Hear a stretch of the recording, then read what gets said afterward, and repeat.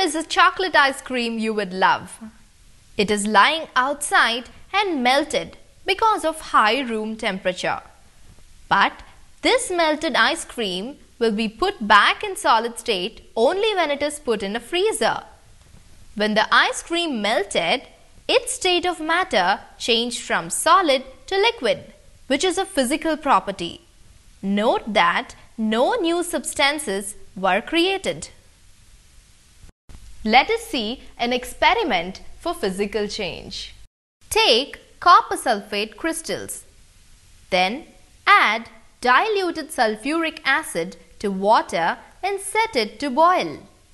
Once the mixture boils, copper sulfate powder dissolves in it.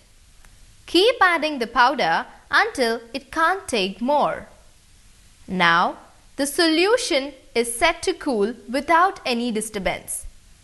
After some time, you see the crystals settled at the bottom of the solution. These are copper sulfate crystals, and this process is called crystallization. Here, no new substances are created. Hence, this is a physical change.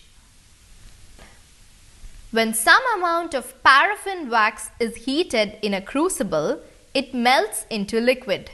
Upon cooling, the molten wax solidifies. So, on heating the wax, a change in physical state is taking place.